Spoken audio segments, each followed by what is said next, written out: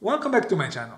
I told you that I would have reviewed the DJI Pocket 2, but a new firmware got released on January 5th, and it adds a lot of stuff. So basically, I need to start from scratch and rebuild my review from the beginning. So this delayed the release of my review on the Pocket 2. So today we're going to talk about something different, and that something different is travel tripods. Now, I know it's not super exciting. We get excited a lot about gear, but not for tripod, and I'm not excited as well. But chances are we need one, at least one. There's people that have few of them. I have two or three, so we need those, and we need to know what to buy. Now, speaking of travel tripods, if you look into Google, you search in YouTube, Amazon, whatever, if you just type travel tripod, you're gonna find an incredible amount of options, from the cheaper, super cheap plasticky stuff that won't even hold a mobile phone, to the GorillaPod, to tripods that are so big and heavy that they have travel in their name, but the only travel you would do with them would be tossing them out of the window and see where they get to. So let me explain you what I mean with travel tripod. To me, a travel tripod is a tripod that is compact and lightweight enough to be easily carried around, whether it's in a backpack, in a bag, or wherever, without compromising too much my photographic ideas, and at the same time by giving me the insurance that I will not drop my expensive gear. And to me, a tripod like this perfectly matches what I was telling you. So this is the Sirui A-1205, which, as you can see, that's my hand. It's not even as big as two of my palms.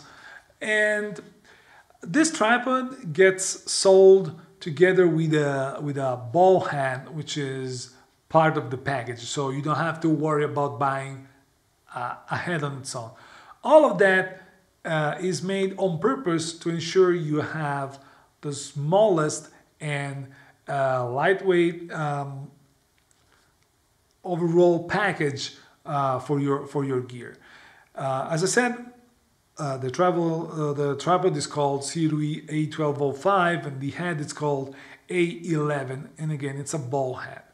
Now let's go.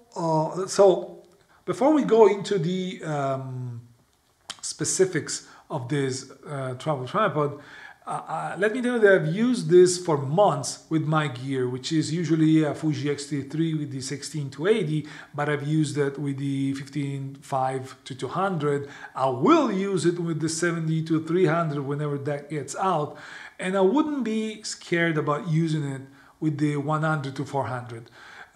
So when I talk about my gear, that's what I need my tripod to hold, my travel tripod to hold, without letting me be scared about dropping everything.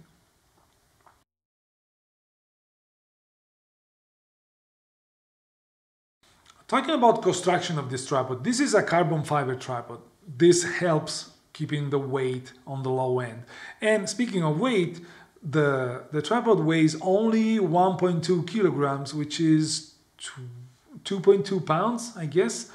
And even if in the Sirui webpage they say it's a 1 kilo tripod, if you go down they tell you that it's 1.2. I would assume that the 1 kilo is referring to the tripod itself, and 1.2 is together with the head, but they sell them together and you need a head. So basically it's a 1.2 kilos tripod, which is fine. A nice tripod that weighs only 1.2 kilos is fine.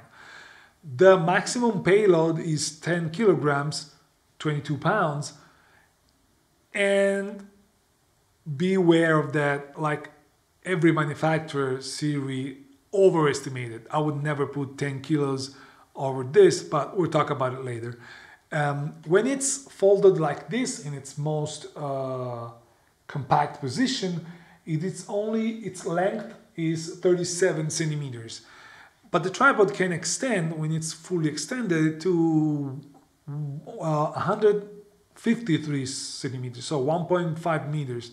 Even though the website, I don't know why, don't ask me, says that it only gets to 140 centimeters, 139 centimeters. When I saw that number, I had to check for myself because I remember it was higher, and it is actually higher. Don't ask me why they say something like that in their website. It's 153 centimeters to the top of the plate.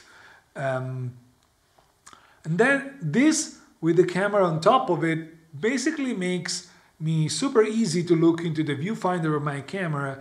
I'm 185 centimeters, more so. I'm a normal height. I'm tall but not too tall, and it's fine for me. I don't have to bend. I need to bend a little bit to get to the camera level, but for a travel tripod, this is already a great achievement. It basically doesn't limit me in my choices when it comes to photography. But we'll talk about it later. Speaking of construction, its minimum height from the ground when you're shooting, it's 25 centimeters, so it goes decently low. It doesn't go too low, but it's decently low, so again, it's useful. And as the majority of the tripod, it's got a hook over here in the center column that allows you to add weight to further stabilize the tripod. And unlike many of the tripods, this has a leg. Of course, I never get the right leg first. I don't know why. Anyways, you unscrew a leg, and this leg together with the, I'm not doing it now, but together with the center column becomes a monopod. I did never use it, and I don't care too much. But it's good for you to know that you have this option if you need to. Another thing to mention is the mechanism to lock and unlock the tripod is a twist lock. So you twist to lock or to unlock all the legs. Now this is something you may like or not. We will discuss it later. But the majority of the travel tripod, the way I intend them, are like this. So I kind of had no choice but swallow it. And I'll tell you later if I like it or not.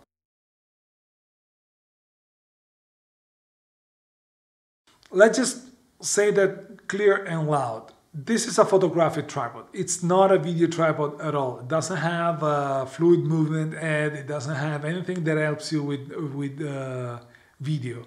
So it's a photographic tripod. Nonetheless, it's a great photographic tripod, especially when it comes to travel photography. Because I've used this thing for months now. It was in the summer. I bought it in the summer.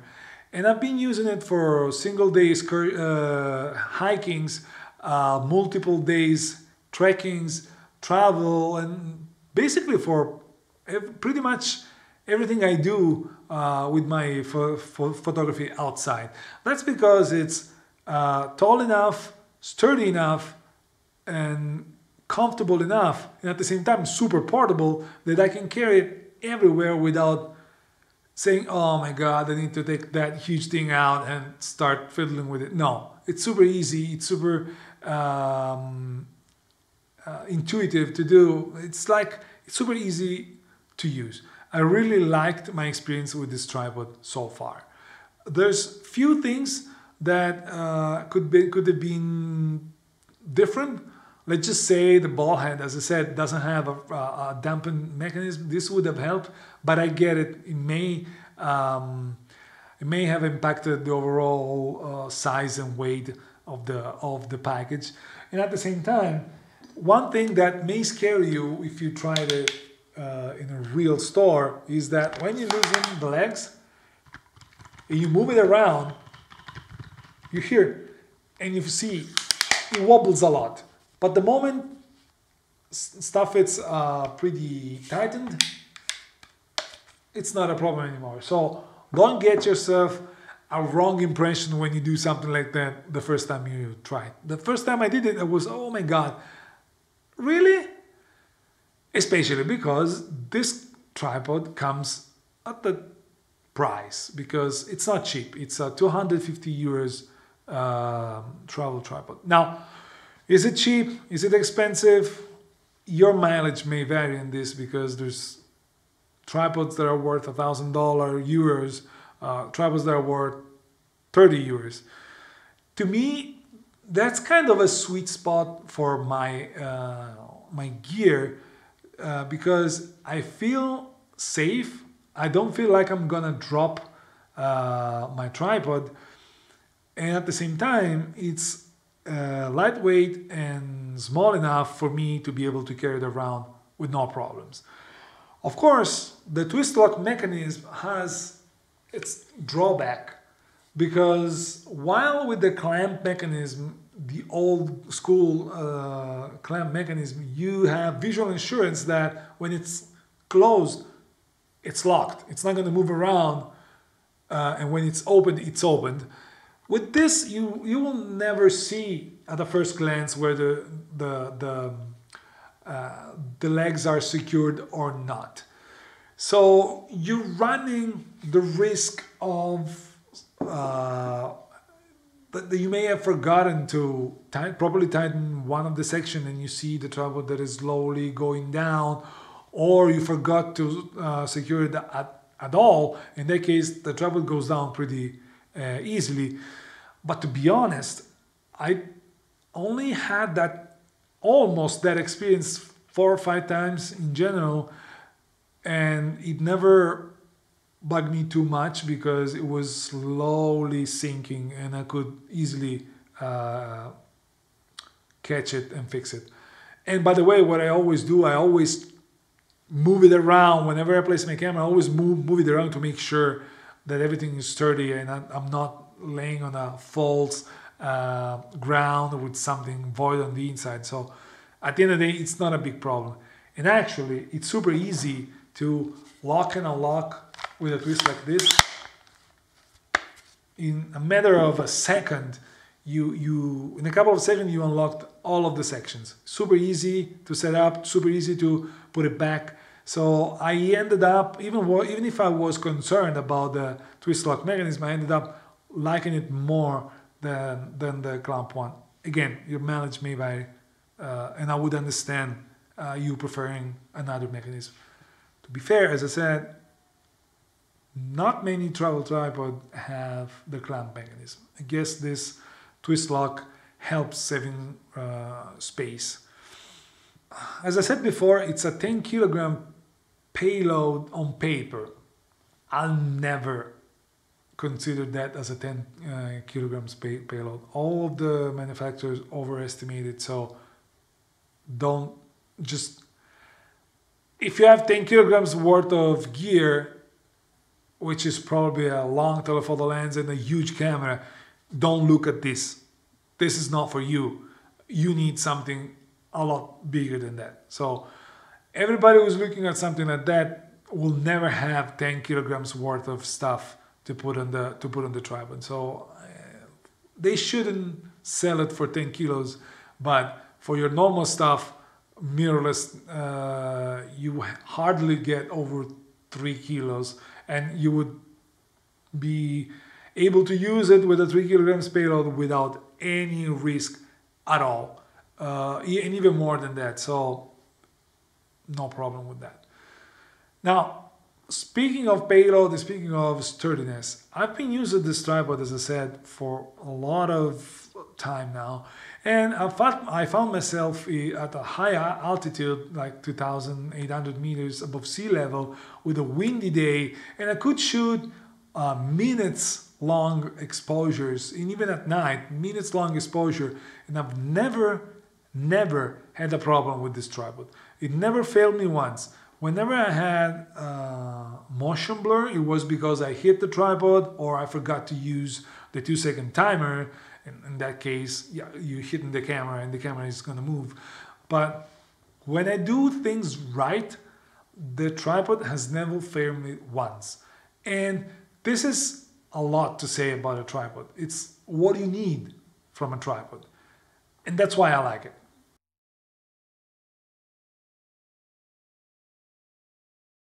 So, to sum it up, in conclusion, this tripod has a lot going for it. It's sturdy, it's compact, it's lightweight, it's reliable. It never failed me once, so I feel safe with it.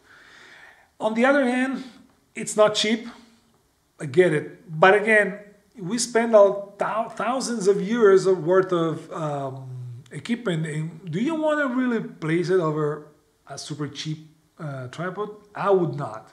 And I was in the bandwagon as well. I was buying cheap stuff, and I've always regret buying cheap for something like that. So yeah, it's not cheap, but it's not even super expensive. Like the Peak Design tripod, which is kind of the same size, comes at more than double the price. So is it so expensive? Another thing that could be done different was the dampening of the ball head. And again, I get it. Could add some weight and size. So I understand why they probably didn't do it. And one other thing that I forgot to mention is that the legs come with this plastic, rubbery foot. I wouldn't have complained at all if they found a way, like a twisting to get it in and out, to have like spurs that would allow you to be using this a little more safely, like on ice or very slippery surfaces. But again, it's not a big deal. I've never found myself needing those since I've been using it. So it would be a further peace of mind to have those. But even if we don't, it's not a big deal. So in conclusion, I would highly recommend this little travel tripod to any photographer that is lasting after a small and lightweight tripod to carry over pretty much everywhere with no problems. This goes in an airplane whenever we're going to be able to take a flight. This goes if it's a backpack, if it's a hiking backpack, if it's pretty much everywhere, and it doesn't weigh nothing.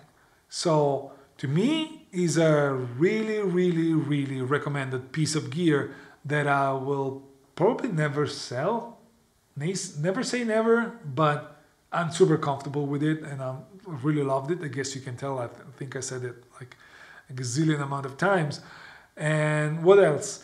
Nothing. If you stick to this channel so far, to this video so far, thank you. I will ask you to subscribe to see more of my contents. Activate the bell and leave me a thumbs up if you like the video. Leave me a thumbs down thumbs down if you didn't, and tell me why you didn't like it, because this helped growing me, growing myself, because understanding what doesn't work is the only way to improve. So let me know what you think about the video, about the tripod. What is your tripod that you normally use, and if you have other suggestions, because there's thousands of tripods around. Everyone has its own choice, but it's nice to discuss. As I always say, I'd like to create a community, so feel free to comment down below. So thank you again, and I'll see you in the next one. Bye.